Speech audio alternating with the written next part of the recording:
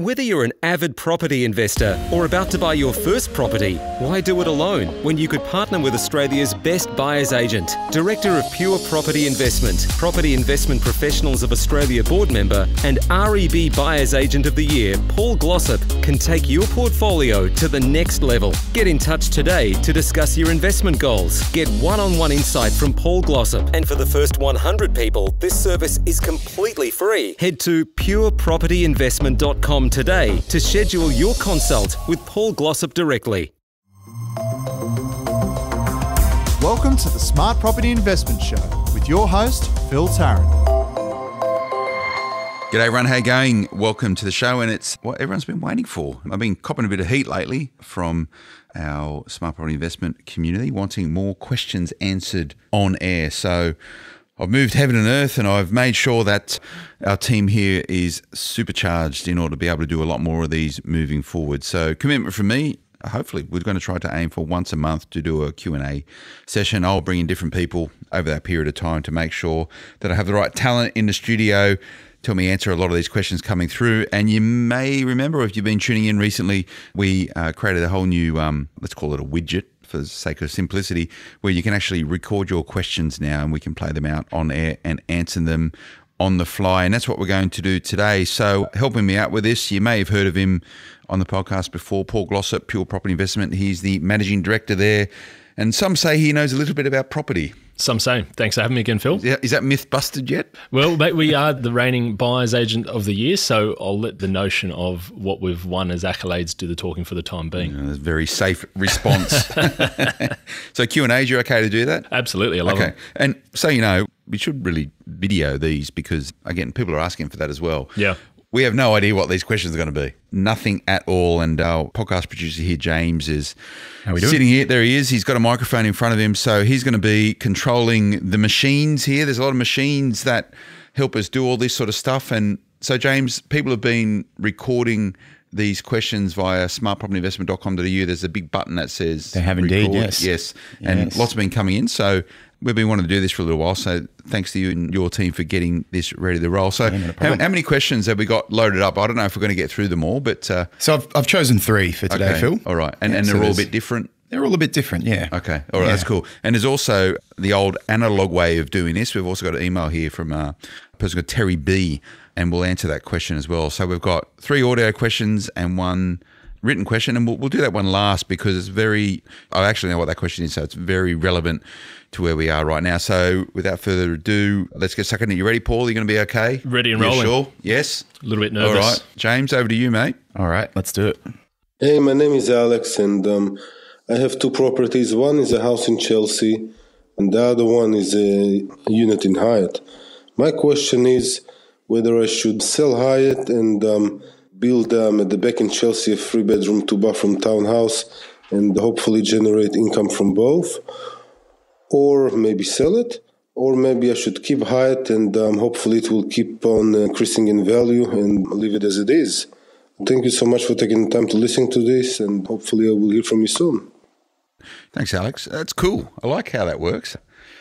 Yeah, it's a really good way to get questions. So a couple of things, Alex. Point number 1, and this is for all our listeners, you know, and I apologise for having to do this, but it's necessary. This is just a general chat. We're not giving any advice whatsoever around this. It's just our opinions on the information that's been presented to us, in this case by Alex, who has some circumstances that he's looking to capitalise on opportunities. So this is just our musing about it. So by any means, this is not advice, and that's the appropriate way if we go about doing this. Number 2, this is way outside my pay grade. I don't do this for a living. Paul Glossop does. So I'm going to ask him to give us his insights on that. And I know this is a strategy that you're quite familiar with, Paul, this sort of stuff, and you actually go out and identify assets like this for this particular purpose. Now, I have no idea where Chelsea or Hyatt is. Do you?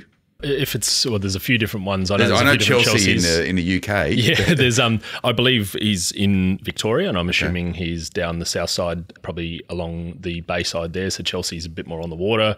Hyatt is, depending how you pronounce it, so I think it's H-I-G-E-T-T. On that spot, James, can you get some numbers up for us so we know what's happening in those places? But while you're at that. Yeah. So the question, I believe, was probably more revolving around building on the back of retaining and looking at those different options. But if I probably more specifically look at where that market's heading, we're actually looking for a client in Dingley Village, which is really, really close to Hyatt itself, as far as it's one of the neighbouring suburbs there.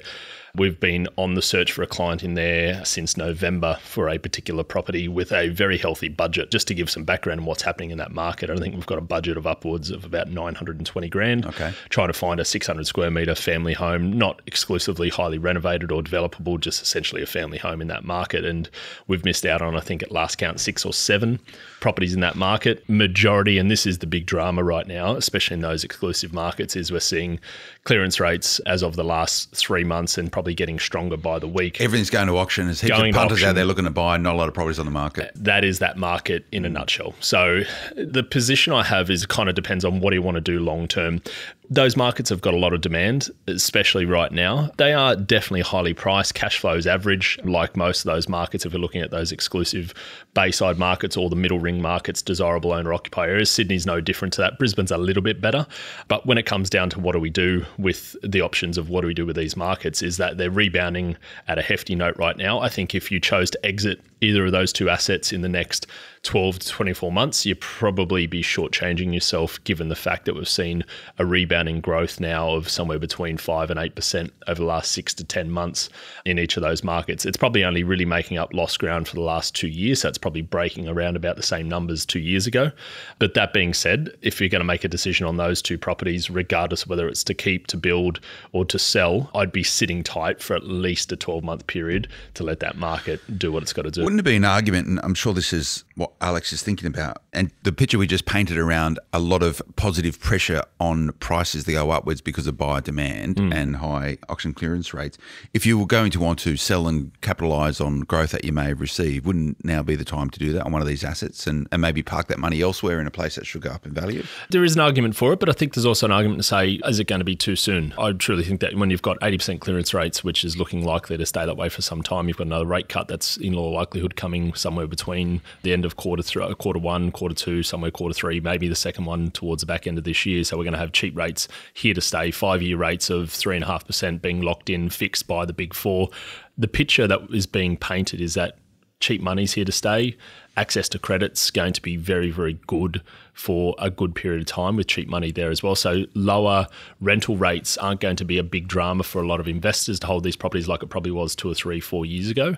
Yes, there's money to be taken now. It's definitely become a seller's market holistically. But then you ask yourself the question, if you're not going to repurpose that money, if you're going to repurpose in that same market, what's the point? Unless it's something that's going to be a really exclusive opportunity that you've got that no one else can maybe see. But if you're going to go and reinvest in that same market, you're going to be hit with the same wall of pressure that everyone else is trying to buy, which is 85% clearance rates, basically everything selling, competing with everyone else, redistributing your stamp duty that you're never going to get back, and remembering that you've got a transaction cost of buy to sell of somewhere between 7 and 9%. So you've really got to always take that into consideration, that unless that money's going to make you probably more than that over the next 12, 24 months, I'd consider saying sit tight for the time being, or alternatively, speak to your broker or your borrowing strategist or even your property buyer's agent. Say, is there a way to maybe recycle debt out of it, hold that property as it's going through a growth cycle and look at redistributing it and try to be a bit more clever without actually having to exit the property as well. So these sound like good assets. And again, we're just assuming, right? We don't know a lot of the facts or where they are, what properties or whatever, but these sound like assets which are going to be hard to replace in this current market or to realise significant value through shifting it and moving somewhere else. So he's talking about a value add play, right? About maybe doing something in the back of it. What's your views on like granny flats, splitting blocks, as an investment strategy? Yeah, we do it very, very regularly. Like we're literally doing an audit across about 150 properties we've secured for clients across the East Coast over the last 18, 24 months, which actually are suitable for either a granny flat or a subdivision or something that's higher density. And we are very big proponents of it at the right time for the right client. But it comes down to the fact that if you are adding value, yes, you can typically extract equity if you've got it available in that property, but then you've always got to ask yourself the question, is that money that you're using going to be better utilized in another investment, or is it going to give you a value add increase? So if you're looking for cash flow, I would definitely say that granny flats, those types of scenarios in those markets aren't going to be working. So granny flats in Victoria, different kettle of fish, full stop, compared to New South Wales, Queensland, and some other states as well. If it's a value add and you're looking at strata title or Torrens title, then yes, that market in those particular areas where you've got tight supply for boutique small accommodation, there is going to be some scenarios that will make sense. So if you can value add and you know that you've got the opportunity to do it based on the size of those blocks, it's not a bad time to do that because there is demand there, especially if it's going to be a full Torrens or strata titled sellable asset. That's the key, is that if it's going to be 2 dwellings, 1 title and that kind of secondary accommodation, not necessarily that concerned or all that amped about thinking that that's a good strategy on that particular location. What's it like, say you're going to go down that path, and I'm not that familiar with that market. Yep. Like I've Googled it now and I know where it is, and I know of that particular area. I know the Mornington Peninsula and all that sort of stuff, right? You're asking the right questions, Alex, in terms of you probably want to get some good advice around this. Yeah. Outside of just the musings we're having, this is not advice, whatever. But it is a good strategy. It is an effective strategy. But, can you get builders now down there? Is it just some sort of, I choose product number A, chuck that on the back of it. I don't know the council, rules and regulations down there. So it's pretty complicated. Have you got any numbers, James, for Chelsea? Yeah, I do. I got Hyatt and I've also got Chelsea up here. So Chelsea median house price, 765,000. Median quarterly growth is 5.23%. Over 12 months, it's fallen 11.51%. Over 3 years, it's seen a negative 7.27% negative growth. Over 5 years, it's seen a median growth of 37.68%, with a 10-year average annual growth of 5.74% and a gross rental yield of 3.13%. Okay, so it's not necessarily a good yielding suburb, but in terms of the buying cycle, I could see why probably a lot of people are in there right now because, just hearing those numbers, I'm painting a mental graph in my head. It's seen some growth. It's dropped over the last 3 years, which is consistent with the market. Has it bottomed out? Maybe, is it already on the way up? Probably, with considering the supply and demand dynamics. So, Alex, my point for you would be keep asking the questions. You probably want to speak to a number of different people to get a feel for what the right opportunity. One would be a property strategist, someone like Paul. There's guys that do that sort of stuff. Just to muse over what those opportunities would be and asking the questions around, liquidating assets to try and recapitalize that elsewhere. You want to speak to your accountant because there's going to be tax implications around that. You got to work out whether or not you can get the borrowing and the financing as well. I have no idea about your personal situation and your ability to secure funds from banks.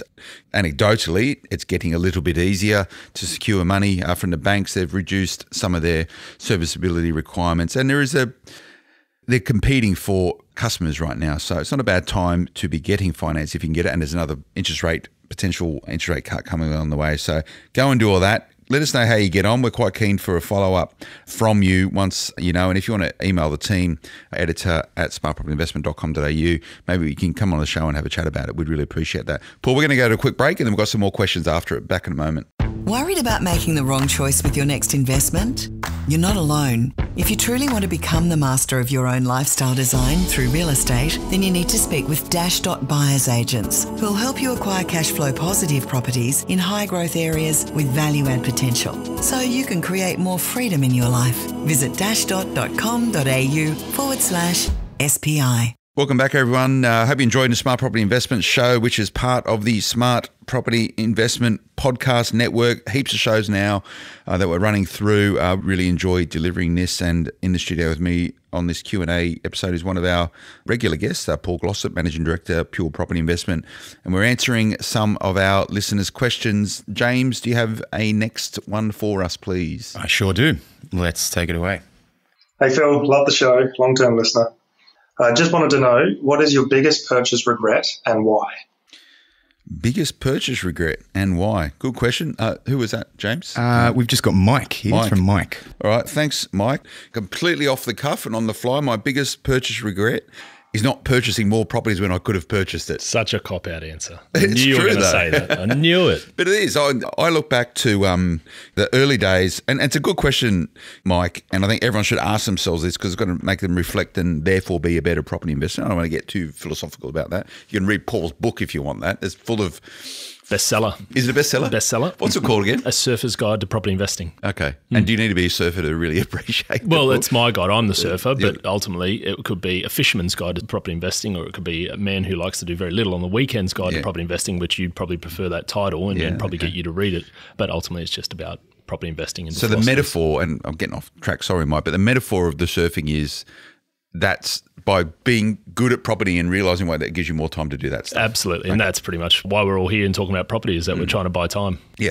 So I've read the book. I was going to give you a hard time about being in the discount bin, but it's still at the airport. It's still right? there. I was in Byron Bay last week. Well, my missus was. I was there next to her. It was in one of their Collins bookstores, front and centre. Wow. At the top end, above Koshi's book and below someone else's. Do you walk down the streets now and people go, oh, look, that's Paul Glossop. Absolutely. And people are pulling out books left, right and centre asking for signatures. I can't walk to my car or take my kids to school without getting accosted.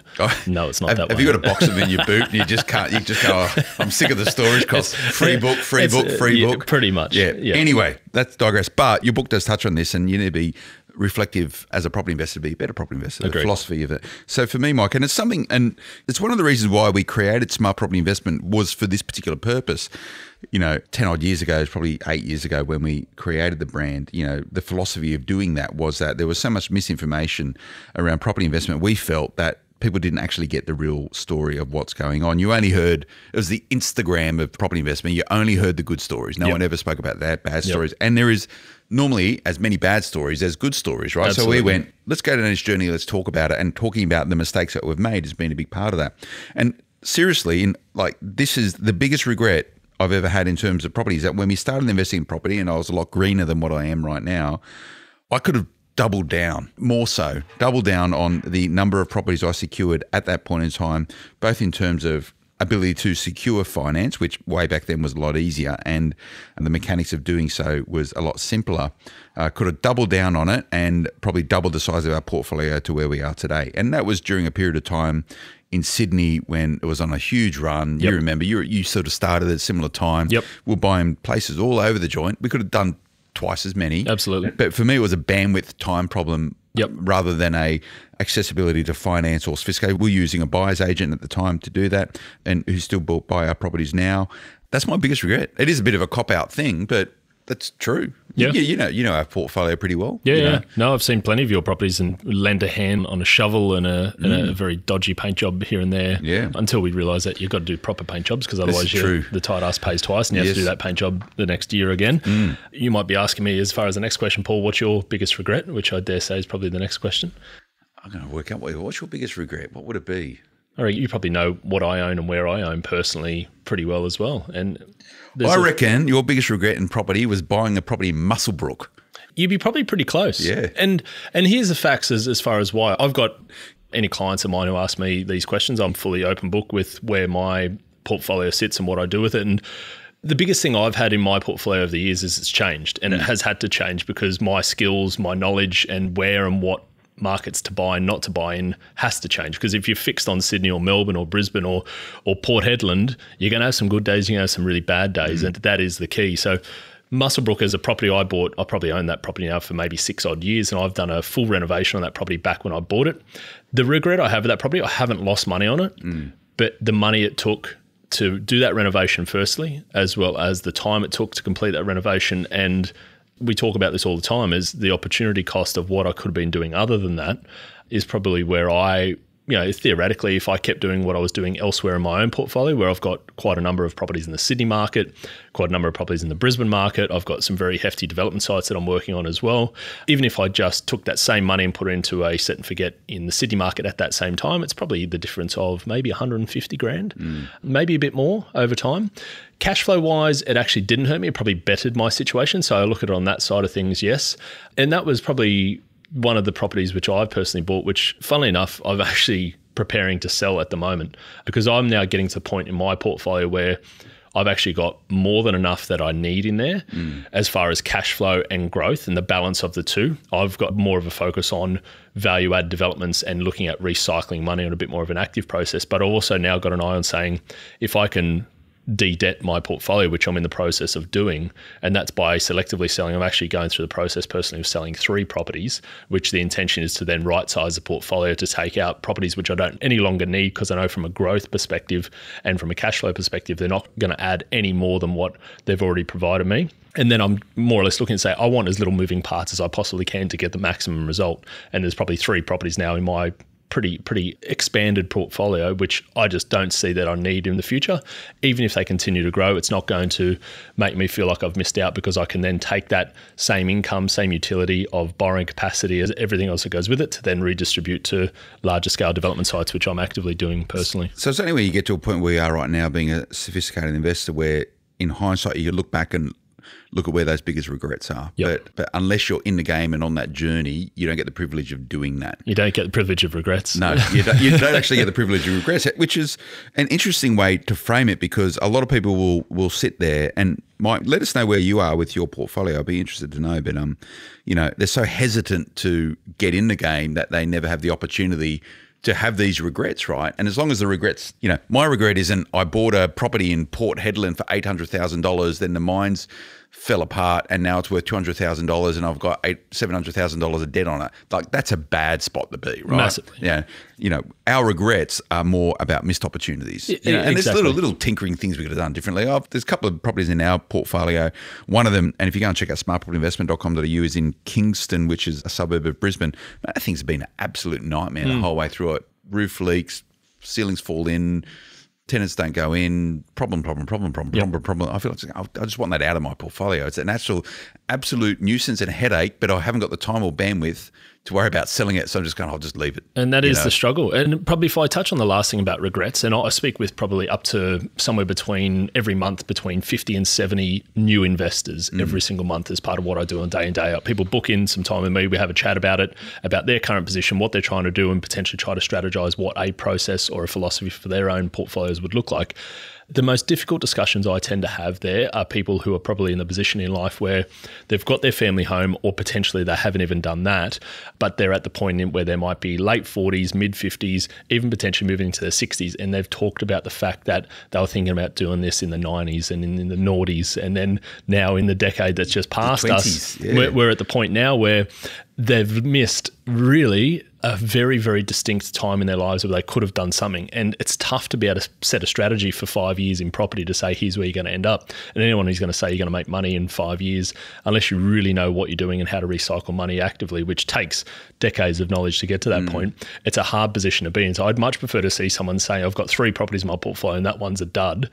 If you've got that scenario, at least it tells me that you've taken action, because that is always going to be the number one regret for people, is not taking action. And there's no real excuse for that to be a regret for most Australians. Not at all. I know a lot of investors who, and you must see them as well, as probably some in your client base, who don't necessarily have the biggest income, but they've still got the capability to plan for a future through wealth creation through property. And most of them probably start a little bit earlier, right? So you don't want to be one of these, I'm gonna, I never did it, and therefore, I don't get to realise the benefits of it. So for me, that's not a regret. I reckon I could have done more. I wish I'd probably started a little bit earlier maybe, but again, that's just a matter of timing. But if I started early, it means I wouldn't have done a whole bunch of other stuff. So, and this is it, right? Like, I personally think that most people just need to assess if the time's right, or if the time's about 80% right, then you really need to think, if I can get the access to credit and I know that holistically in my life I can actually do this at this stage, it's never going to be perfect. And you know full well that you might have something happening in life, and there will always be something happening in the next 6 months, 12 months, 24 months, etc. Take action when you can and make sure that you're going to hold for the long term. The biggest thing, I think, if you can plan whatever you're going to buy, that if you get disruptions after you've bought it and you don't have to sell it, that's the best position you can be in. Don't be an excuse merchant. Something you have very good experience in. Oh God, dude, I only blame myself. I don't blame other people. Yep. I'm sure a lot of people blame you because it's what you do for a living, right? That was a bad property. That was a bad idea. There's very little of that. There's actually a lot of, geez, I wish we did more of that and done it sooner. And that's typically, I like those phone calls and those discussions. But there is always a Well, they go, Paul, approach. Thank you so much. Why didn't we do this earlier? Well, probably why didn't we get more aggressive? Okay. That's probably one thing that you've got to taper it, where that's the subjective part of property investing too, is that how much is enough, as well as how much can people handle, especially if you're early in the piece and you're getting your first or second or third, is that, as well as most, is that buying a property is a pain in the butt. Our job's to make sure we consolidate that and make it a lot more streamlined, but it doesn't change the fact that you've got to sign documents, you've got to go through all the rigmarole of everything from start to finish. And if you start to have 3, 4, 5, 6 properties and refinancing to go and buy the next one property, it starts to become a bigger and bigger nightmare. How do you sort of feed people this information and knowledge? Do you write about this on your website or anything? We definitely do. We record short videos. We try to make sure we're talking about that regularly. As part of what our service is, we also try to catch up with every single one of our clients every 6 months after settlement, irrespective of whether they're buying more property or not, because the key then is you suffer in silence. And so often property investors sit there and say, I know I should be doing something there, but no one's holding me to account. So I'm just going to sort of put that aside for the time being. So I might have equity. I should have raised my rent. I should be looking at my finances as far as where my interest rate is. I should be thinking about what the exit plan for these properties are. All those things as part of what we have to discuss regularly. And that's the part which I think is more important than anything, is that if you're actively consuming information, that tells me you're probably willing to do something anyway. But if someone's actually going to get on the phone and set up some time with you, which is what we do with every single one of our clients, to say, we're going to hold you to account regardless whether it's do nothing, regardless of whether you're going to sell that property, pay it down, fix your rates, do something that's going to better your situation. Our job's to be that person on the shoulder to nag you to get a better outcome. Mate, that's what I need when otherwise I don't do anything. So where are these videos? Where do they live? They can live on, a lot of them are on our website, purepropertyinvestment.com. We've got a pretty active YouTube channel, as well as when people subscribe to our email list as well, we pump out information to them typically every 2 weeks. And you can do that on the same website. Absolutely, everything's there. But we try to provide just that holistic approach, similar to what you guys provide on smartpropertyinvestment.com, is it's just keep providing information which is current, which is going to be giving people different ways to look at things. Yeah, cool. Go to another break, back with another question. James, get it ready. We'll be back in a moment. Are you looking to capitalise on the projected growth opportunities in Brisbane? Speaking to the local area specialists will ensure you receive the best possible Christmas gift now and in years to come. Streamline Property Buyers have the most comprehensive due diligence process. Clients are constantly surprised and delighted by their thorough approach, including a 45+ point checklist. Find out more at streamlineproperty.com.au, the most qualified buyers agents in Brisbane. Welcome back. Q&A episode, Smart Property Investment Show. Hope you're enjoying yourself. We're getting deep dive. We like doing this sort of stuff. It's pretty organic. And as I mentioned beforehand, we'll do some videos around this so you can see how this actually works. Live, audio, visual, way of the future, all that sort of stuff. Next question. This is our last audio question. Then we've got one more email question. So we've got about 10 minutes, Paul. So we're going to have to speed up, I reckon. Let's do it. But I think we should go back to some of these points that we've spoken about. The philosophy of investing and all that. We'll do another podcast on that. Definitely. But James, over to you. Next question. Alrighty, here it comes. Hi, it's Kylie from Brisbane. I was wondering if it's better to start adding value to a recent property purchase when you buy it, or is it better to wait a few years? I'd love to get some feedback from some of your listeners and see what they think as well. Cool. Good question, Kylie. Thanks so much for sending it in. Do really appreciate it. Now, this is I look at our portfolio, I'm sure you've got some experience around this Massively. as well. The question is around, and this is going to sound very technical, is about when do you choose to manufacture equity in a property is how we can frame this particular question. So you're a buyer's agent, this is what you do. You've got to identify value in a property, and that value might be it's really, really under market for whatever reason. This is the reason why, and what could be the market value of this property at a point in time should I do ABC. Now, A might be just buy it really, really cheap and leave it, and then maybe in 3 years' time when the market shifts, you can spend a few bucks on it, tart it up, and sell it on or do whatever you get a bigger rent, or you can renovate immediately and bring it up to that market value. So it depends, right? It massively. It really, really depends. But how do you frame those decisions? It's such a key part of property investing, and I think it's something that's transitioned heavily. And you would have had full experience in your portfolio earlier in a piece where you did some pretty hefty, large-scale renovations. Maybe not additions and structurals, but big literally cosmetic gut-outs. stuff. Yeah. And this is the difference between probably knowing what your cash-on-cash return can actually deliver, not subjectively, but when the rubber meets the road, someone valuing your property to then extract equity to say you're actually getting a return on that investment. And I'll frame it this way, is that you spend $400,000 on an investment, you might be buying, and I'll give it this is a real life example of a property we settled for a client as of Tuesday of this week in Bray Park, northern suburb of Brisbane. The property was a pre-mortgagee, so we bought it off market from an agent who had this client who they knew, well, essentially the seller knew full well that they were behind on mortgage repayments by about 6 months. The bank was either one discussion from saying we're going to take it as a mortgagee. They don't want to do that. We knew that we could buy the property. It took a fair bit of finessing, about 3 months worth of work. We ended ended up buying the property for, I think, $346,000. Market value on this property is about $410,000. It was a ridiculously good buy. But in that same time, this person bought this property about 3 years ago, and she unfortunately probably had some health issues of her own. The property was in a really bad state of repair. It didn't necessarily need much, but it needed something to get it to a rentable standard. That property, we actually are coordinating about $15,000 worth of renovation. That's paint, carpet, blinds, yard tidy ups, and a few other basic things. That's a fair bit of money, in my opinion. And then it comes down to, what is that 15 grand going to give them? Are they going to go get that 410 valuation after they spend this 15 grand? In all likelihood, no. And this is where it comes down to knowing what the bank's appetite to revalue your property 2 weeks after buying it is actually going to be. And sort of 2010, 11, 12, 13, when you could actually do that and you could go get another bank to revalue a property which you deemed to be bought at a certain price, and then all of a sudden a different bank's got a different valuation platform which will give it a 50 grand uplift in value and drag out equity. Well, we did that. Exactly. You did it over and over, and that was it was a strategy, and it was a bona fide strategy for a lot of people for a period of time. The appetite for banks to do that now and the ability for banks to do that now more or less doesn't exist. Yeah. And if you're hedging a bet saying you can do that, that's when you're going to run into struggle. Because if you went down that same process, and from Kylie's perspective, having a property in Brisbane and thinking, do I value add to this property? And let's say arbitrary numbers, she's got a $600,000 property and she's thinking about doing a nice renovation on it, kitchen, bathroom, paint, blinds, etc. She's going to drop 60 grand into that property, let's say hypothetically. Yes, you might see comparables on the market that might be worth $750. And you might think, I can get some money out of that. But is a bank going to go value that? And even if they do value above that, are they then going to release equity at the full amount? No, they're not. They're potentially going to release up to 80% of what you added value to. So then the question comes is, what would you otherwise do with that 60 grand in that situation? So then I look at saying, well, if you're going to put 60 grand instead of into that renovation, but into a $400,000 high performing investment, that's a 10% deposit plus closing costs. So if you can actually leverage, then that money compounded over the next 5, 10, 15 years, if you can balance the cash flow on that next investment, is going to hands down outperform your renovation. So do you add value to property? I like to think maximize what you need to do with a minimum amount of money spent from a rental perspective to get it into a 2, 3, 4, 5 year period initially.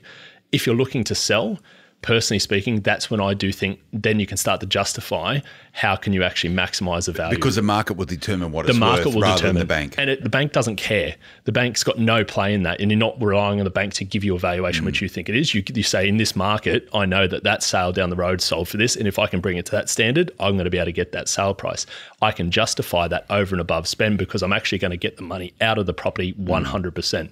That's when I want to be doing it. That's really well said and well answered, Paul, and very complicated though. I reckon a lot of people's mind just boggled. Like, you know, because I do this a lot. I kept up where you're going, but you spoke about a lot of really quite complicated, you know, outcomes through that process, you know. But to summarize, the tactic of manufacturing equity to increase the capital value of a property is a good one. Yep. But it doesn't work in all markets. No. It doesn't work in all financing conditions. It doesn't work in all economic or political environments. You know, back in the day when and I think about it, and I think you saw this property, this asbestos pit in Cambridge Park. You go on to smartpropertyinvestment.com.au and we did a big reno on it, and I apologise if I get these numbers wrong because it's been so long since I've discussed it, but it's all online. You can go and check it out. We bought this place, Cambridge Park, which is near Penrith, $235,000 or $36,000, a 4-bedroom property.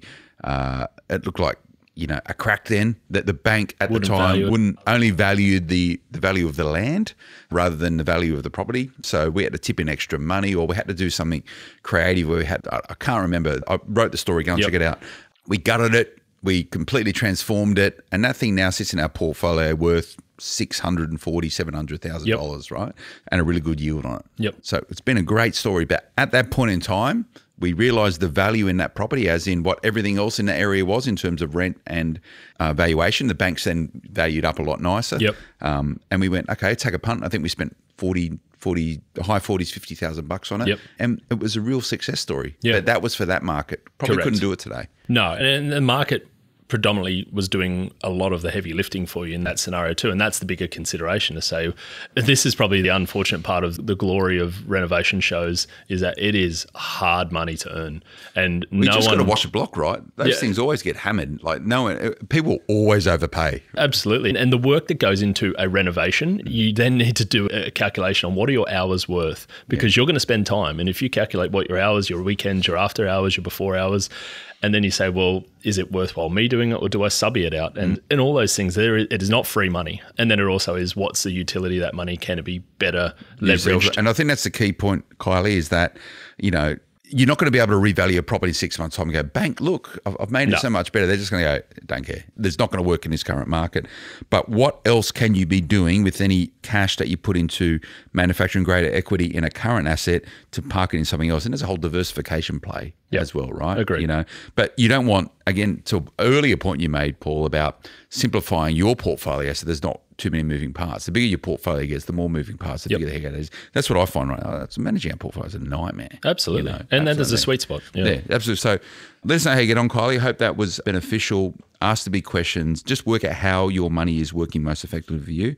And that should always be the central position where you land. Okay, last question. We're going to have to, I don't want to speed through it too much because it's quite relevant, Paul, but we'll be succinct in our response to it. And this is from Terry B. Thanks, Terry. You didn't really tell us where you're from, but I'm assuming you're from New South Wales. You write, I'm thinking of attending an auction at Petersham this weekend. I'm worried about the impact of the coronavirus on property sector. Should I be concerned? Question mark. Right. Topical. Very topical. The World Health Organization says just be conscious and know what's going on, but don't worry too much, but be worried. Yeah. And when we were sitting, I think at last count in Australia, I think it might be a dozen or so people who have been infected by it. It's not really something that we are necessarily concerned about what happens in Australia. It's probably what's happening externally that's affecting Australia. And by the way, me and Paul don't know anything about this whatsoever, so I'm not claiming to think of anything we say about this. Not at all. I've got no idea, really. I'm reading what everyone else is reading, but effect on property market. So the things that we've assessed, and this is very, very topical because I've literally probably received at least half a dozen calls from prospective clients of ours thinking about buying property and coming to us for a strategy of saying what happens or what's happening with the coronavirus and how's that going to affect the market. They're literal verbatim questions we've received as of the last couple of weeks, which you've got to think, well, regardless of whether it does have or doesn't have an effect, it's having an effect on people's psyche. And ultimately, the reason why we get all these reports on people's position or their thoughts on what they want to do with their money in the next 12 months, their state of mind affects the state of wallet. So that's going to happen in some way, shape or form. But if we look at the reality of things that are happening, is that we've got no doubt going to be a downturn in Asian tourism into this market. And that's already started. And that also has a flow-on effect to tertiary education and people who are coming here to start their university for whatever semester they're going to be. Whether this is going to be for another few months or potentially 5 to 6 months or even potentially throughout the year, it's going to affect our economy, I think, a little bit. It already has proven to say that you look at the last RBA minutes, they brought it up in February RBA minutes, that it is something that they're concerned about. And I dare say that the one thing that this will probably do, and look, this is going to be on air, so people can go back and say who was right or wrong, but I dare say this is probably going to almost solidify a rate cut either in the March or April timeframes, which we'd expect, and potentially a second, depending on how deep it's going to go. But one thing it is doing, it is affecting the share market, and we're seeing that what happens in the back of when the share market is affected, if we look at historical hits to the share market, both globally and Australia, is that the flight to property starts to become a little bit more heightened. So there is definitely a bit more of an impact on people going to that safeguard of bricks and mortar. So we're expecting that people are actually, especially owner-occupiers, are seeing that there is more demand in that space for owner-occupiers as well as investors because of the fact that we're going to have rate cuts almost be confirmed because of this. And this is probably just going to be the straw that broke the camel's back. And then second to that, you're looking at the fact that longer term, people do flight to property and bricks and mortar in terms of uncertainty globally. Yeah, there's a couple of, I was getting a coffee earlier today and I flicked through the papers when I went down to see what's going on. The Daily Telegraph, for example, is like, ScoMo talking about, and I've just Googled quickly, just give some context. This is on The Australian, a very reputable publication, and the headline says, everyone will get coronavirus, virologist warns as Scott Morrison activates pandemic plan. And it says Scott Morrison has moved ahead of the international health authorities to activate a pandemic plan as one of Australia's leading virologists declared everyone will contract coronavirus, but for most it will be no worse than a bad cold. You know, just be aware, I think. And if you're concerned or worried, don't buy property. Yeah.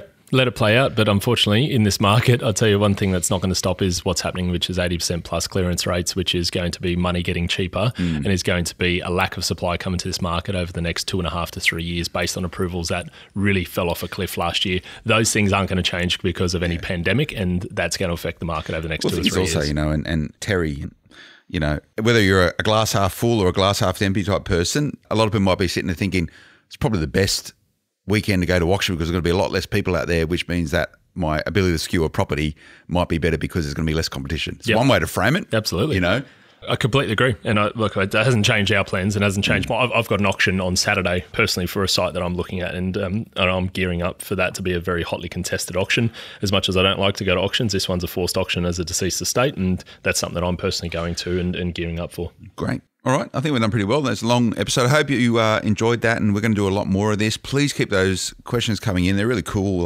Where you're listening to this on smartpropertyinvestment.com.au. If you're on one of the podcast players, go back to the website and look at the podcast there, and you can click that button that says record and just send it in. It's really, really easy stuff, and we'll get it played on air and we'll get them answered. So James knows what's going on, but deliberately we're just giving straight off the cuff response, like the good old days of Your Money on Sky, where you sit there live on air, just going earpiece in, thinking, "Geez, this is a bit of a tough question. How do I figure this out?" People are recording what I'm saying, and and the answer is always go back to the fundamentals. It's all about the fundamentals. Three fundamentals. You know what? To be fair, I don't think we used that once. This whole discussion, the word fundamentals. Fundamentals. I'm glad we didn't. I know. Let's make that. We'll get a fundamental counter. It's banned. Yeah, maybe that's it. Maybe that's for a rule for this podcast, for this studio, is that the word fundamental, whoever's using it, it's going to be a shout. I watched in the South Park at the moment. I digress, but at the moment, like just when I get home late, I go like I eat something. I go. I just don't want to think about anything other than. And there was a parody where they took the piss out of, I think it was Chicago Hope. This is back, I don't know, that would have been 2007 or something or other. Years ago. Yeah. When the first time the word, and I don't want this to be an expletive podcast, SHIT was said on TV, right? Right. So they did a parody of it, and they did exactly the same thing. And every time they said that word, this counter, was a little counter at the bottom of the thing, just going to go, bloop, bloop, bloop, bloop, and it ended up being like 200 or something or other. So let's do the same. I reckon you do it. For the fundamental. There's no in our Q&As. No fundamentals. Zero fundamentals. All right. Thanks for coming in, mate. I do appreciate it. I do enjoy it. Let's do it more often. Get you back in the studio. And if you've got any specific questions for Paul about anything we've spoken about or his business, look, I'm happy to be a conduit, editor at smartpropertyinvestment.com.au. And if it's for him, just put in the subject field and I'll flick it straight over. Or if they want to get directly in contact with you, what do they do? Yeah, they can reach out to me directly, book a time in my calendar at purepropertyinvestment.com, and they literally hit the schedule button and that'll go straight to my calendar. Okay. And I imagine you're so busy, they've got to wait, 4 months to try and get some of your valuable time? They can give us a call as well and usually book some time in alternatively to that. But I always try to make time for new clients and existing clients for that matter. Cool. Nice one. Thanks for joining us today as we navigate property investment. I hope that was of value. We do enjoy it. We'll do a lot more of it. If you're not yet checking in with Smart Property Investment every single day, smartpropertyinvestment.com.au, social media, Smart Property HQ, which is for headquarters. It's where we do a lot of posting and you can keep connected. Please, if you like what we're doing on this podcast, there's only one favour that I can ask you for. Can you please keep those reviews coming wherever you listen to them? I imagine a lot of you are on the iTunes podcast player. Really easy. Just click how many stars you want to give us. 5 stars, if that's good. It might actually be down because you're here as a guest. That probably loses me a star. Usually is, yeah. Probably loses me a star. Hopefully. And put a comment in there as well, whether it's what you'd like to see more of or whatever, but it's just not me here behind the microphone. We've got a really talented team of passionate broadcasters who love this show and they get a real kick out of knowing what they're doing is contributing to your wealth creation journey. We'll be back again next time. Until then, bye-bye. The information featured in this podcast is general in nature and does not take into consideration your financial situation or individual needs and should not be relied upon. Before making any investment, insurance, tax, property or financial planning decision, you should consult a licensed professional who can advise whether your decision is appropriate for you. Guests appearing on this podcast may have a commercial relationship with the companies mentioned. If you're a regular listener to the Smart Property Investment Show, then odds are you're already a property fanatic who loves hearing stories on investing from real people, the good, the bad and the ugly. Be with people just like you and join the group Passionate Property Investors on Facebook now. Become part of a community who know what to do and when to do it. And the time to do it is now. Passionate Property Investors. Tribe, tools and tips. Find us on Facebook today.